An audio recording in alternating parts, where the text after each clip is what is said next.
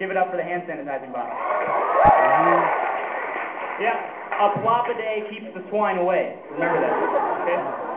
We have already started receiving reviews for the show. As of right now, we've started receiving reviews.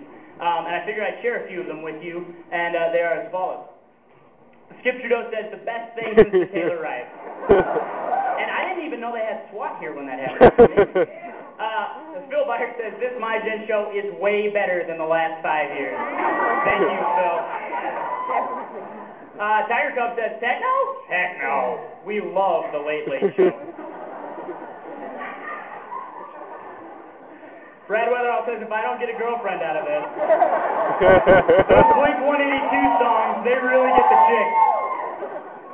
Greg Hewitt says, I really wanted to be part of such an awesome show, but they wouldn't accept my 7 auditions over Skype.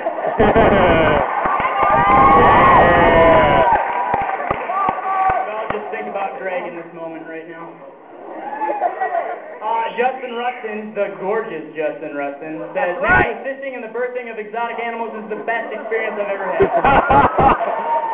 Yeah. Woo!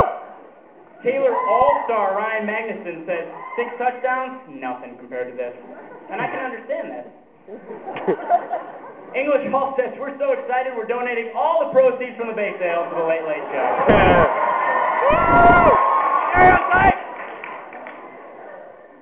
Ian and JP said, we really love the Late Show, so we could be featured in this montage of quotes.